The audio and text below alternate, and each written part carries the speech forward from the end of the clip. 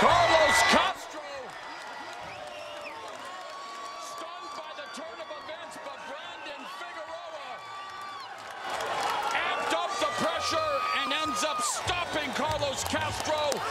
You know my problem with Brenda Figueroa is that we've seen this song and dance before with Omar Figueroa, who's going to be fighting Adrien Broner. It was just announced. He's going to be fighting Adrien Broner August the 20th on Showtime. Brenda Figueroa fights like a younger version of his brother, Omar Figueroa. You can tell that they're, you know, even their sons, if they have sons or if they're going to have sons, they're going to be fighters. They're just fighters. Nothing too flashy. Straight come forward, pressure fighter, power punchers. Brenda Figueroa just stopped Carlos Castro. I don't even remember what round that was. And he's now competing at 126 pounds since losing, here he is right here, since losing to Stephen Fulton back last November, majority decision. Me personally, I think that he did enough. Here we are. Let's look at the punch stats first. 485 of 149. 149 landed of 485 for Figueroa. 150 of 383 landed by Castro. Only 17 of 25 were jabs. That's the Figueroas. You know, let me turn it up some. Yeah, the fight around. No. Well, let's go back and we'll... Don't want to turn that up. That James Brown will definitely get you copyrighted. So they were talking about at the final press conference. Ooh, right there on the neck. And then he came across with a hook. I got to be careful because sometimes Showtime can, you know, CBS can be a little crazy. Let me see here. He turned him, and then this one he got the stoppage. And this was the second time he had gotten trouble on the ropes. He was in trouble on the ropes earlier in the fight, and the referee had just seen enough. So they were talking about earlier in the week that Brenda Figueroa, now that he's won, he's going to get the winner of the main event coming up next, Magsayo Vargas.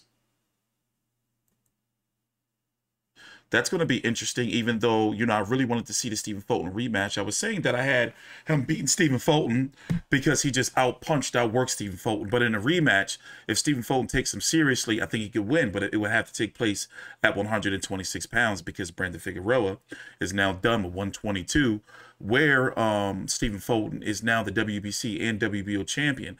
And does he have the ring too? Did he give him the ring? I know Marjan Akhmadaliev hurt his hand in several places. So he's going to be out for a while. And that fucks up Undisputed at 122 pounds. But let's listen to the particulars.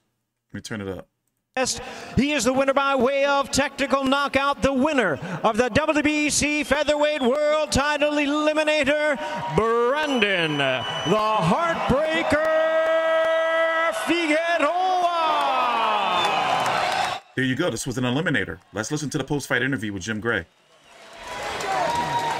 Hey, help me out. Take your time out. Like the video if you haven't. That really helps us out. sorry guys, maybe I jumped out. I apologize. All right, thank you very much, Morrow. The referee, Mark Nelson, just told me that there were unanswered punches, and they caught him on the rotary. After two, he said that was enough, and he said that Carlos did not complain. He said okay. Brandon, congratulations on this very tough assignment tonight, wasn't it? Oh, yes. You know, Carlos Castro is a great fighter. Shout out to him and his camp. You know, big thank you to my team, my dad, my family, my mom, my sister, my big brother, All Heyman, PBC, TGB, Showtime, everybody that made this possible. San Antonio, thank you. 956, big shout out to you guys, and I'm just happy, honored to be here. Did you feel as though you were winning the fight until the final knockdown?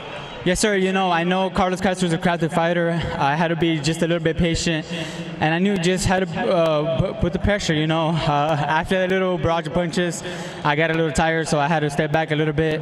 And, you know, I knew that he was hurt, and I had him, so I just had to put a little bit more pressure. All right, Brandon, let's take a look at the monitor right here and tell us from your vantage point what was going on in the third round with the first knockdown.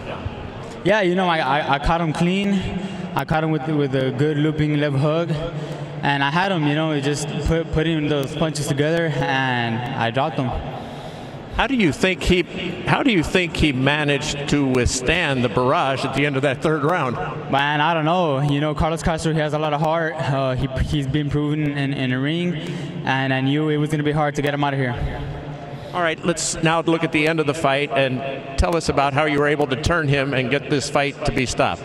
You know, I heard him. I was just waiting for that shot to the body, and once I caught him clean, I knew he was hurt, and I just flipped him and, you know, put my punches together again.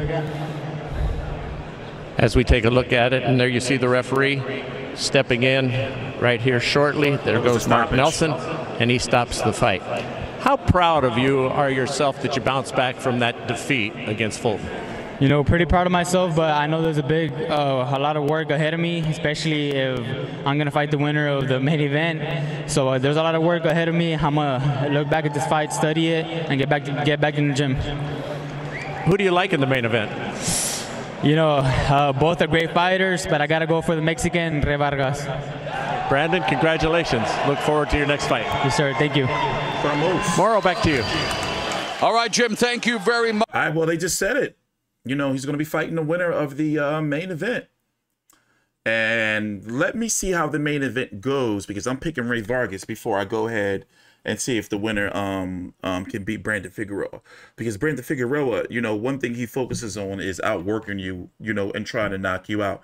You know, but if you can't, you know, slow him down, you know, I don't know. By the way, he was up on 2 scorecards, 48-46, and then the other one 49-45. It was a 6-round stoppage. Here is the rankings at 126 pounds. It's kind of all over the place. Mark Magsayo fighting tonight against Ray Vargas from a 122-pound champion.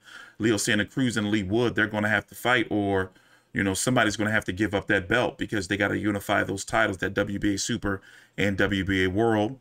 Josh Warrington, we really have no clue what he's doing next, but he is a Matchroom The Zone fighter. And you got Emmanuel Navarrete, who's fighting in a couple of weeks, I believe. I put the boxing schedule down below in the description box. Let me check real quick. He's fighting on August the 20th, excuse me, the same day as Adrien Broner versus Omar Figueroa, against Eduardo Baez. I always mess this up. Whether it start with a P or a B, I always mess it up, even though I'm Hispanic and I should know better. Or at least I identify as Hispanic. And you can do that as 2022. So yeah, you know, it is what it is. It's a division that when I'm looking at, it's like, okay, they got to sort out the WBA situation before they can even have a sniff at even becoming a unified champion in the division. But let me get ready for the main event. Thank you for watching. Take your time out. Like the video, subscribe. I am T-Street Controversy with 5U360.